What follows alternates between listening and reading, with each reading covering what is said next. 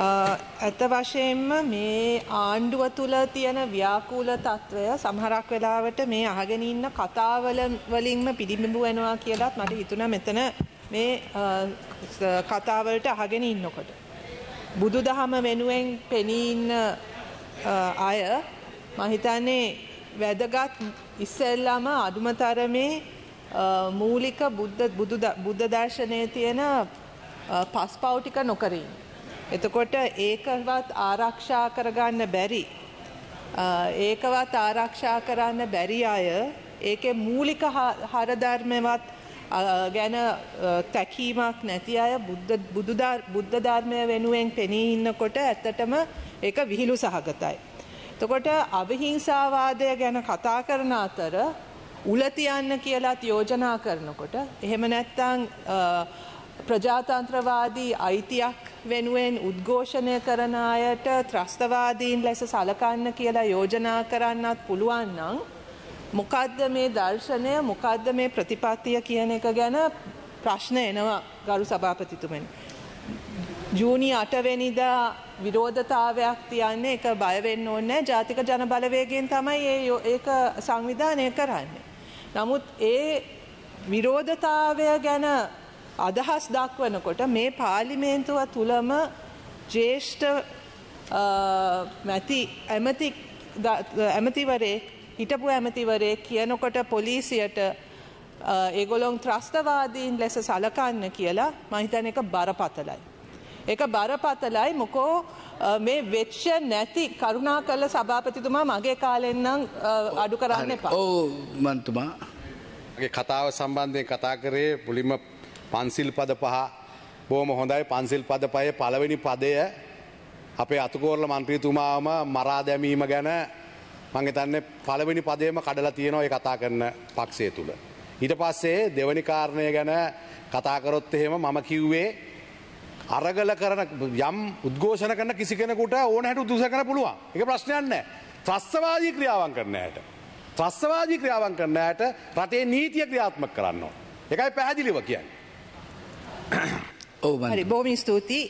ඒකම තමයි ගරු සභාපතිතුමා අද තියෙන ප්‍රශ්නය මේ ත්‍රස්තවාදය කියන එක නිර්වචනය කරන විදිය. අපි දන්නවා මේ ආණ්ඩුව විවිධ පනත් ගේන්න උත්සාහ කරෙත් ඔය ත්‍රස්තවාදීන් කියලා හඳුන්වන අය වෙනුවෙන් ඇත්ත වශයෙන්ම ත්‍රස්තවාදය කියන එකත් අරගලකරුවන් කියන එකත් අතර දැන් වෙනසක් නැති විදියට මේ කතා කරන්නේ. එතකොට ජනාධිපති කියන විදියට හෝ ආණ්ඩුව කියන විදියට විතරයි විරෝධය දක්වන්න පුළුවන්. ඒක එකඟ නොවන අය ආණ්ඩුව විවේචනය කරන අය ත්‍රස්තවාදීන් වෙනවා. ඒකනේ සරලවම කාරණේ.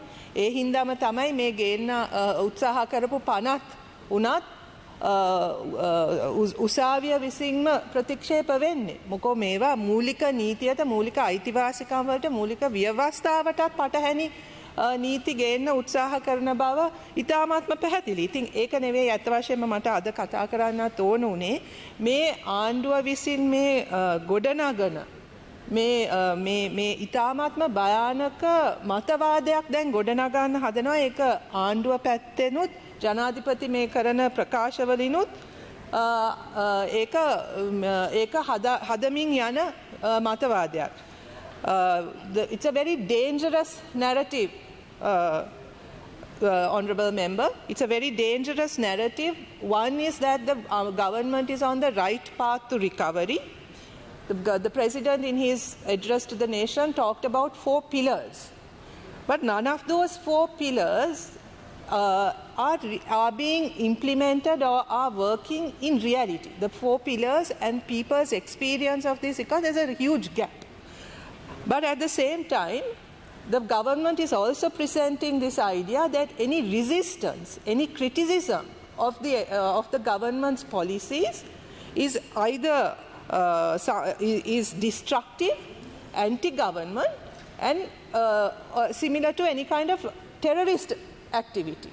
Now, this is a very, and it is in this regard that laws are being also proposed. Various attempts are being made to bring in laws that actually limit the ability of the citizens, of the media, to express themselves, to speak according to their conscience.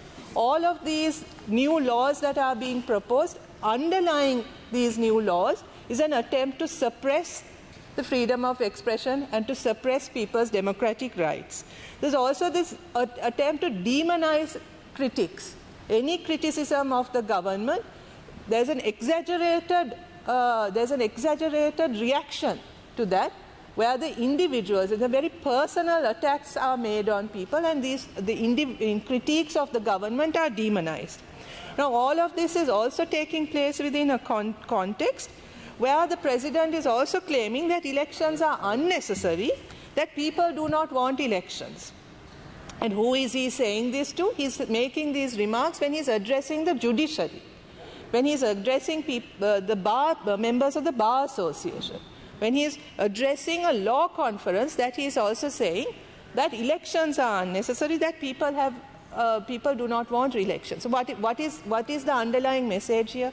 That all of us must forego or give up any kind of all our democratic rights in order to support the government's economic reforms, which are also not having the desired effect. So, in other words, what the government is trying to do is setting up this narrative and attempting to bring about laws and also influencing the judiciary in anticipation of the resistance that is definitely going to emerge as a result of the failure of their economic program. The failure of their economic reforms is inevitable because this government is not on the right track. This government is on the wrong track. And this government continues to ignore the very real problems that people are facing. And it is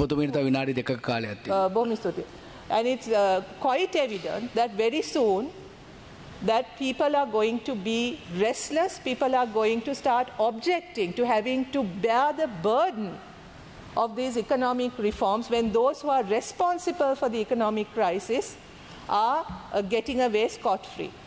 So this is not what the people expected, this is not what people wanted, and this attempt by a government and a president that does not have a mandate for any of these reforms and is afraid to seek a mandate for these economic reforms, when such a government starts talking about how elections are unnecessary or how people are not ready for elections, or how any kind of criticism of the government is similar to should be treated as a terrorist activity. This is a very dangerous approach that is being constructed, and it is very clear that this narrative is being constructed because the government knows that its economic policies are failing, that the proposed economic agenda is not going to plan and is in fact not going to solve the problems of the people.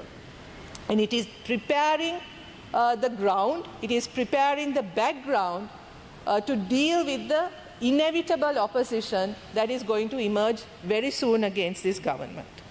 Right? So the president has failed to build any kind of political consensus for the reforms. He keeps talking about the fact that the IMF agreement has the support of the parliament, but as a support of the government, not of the parliament as a whole.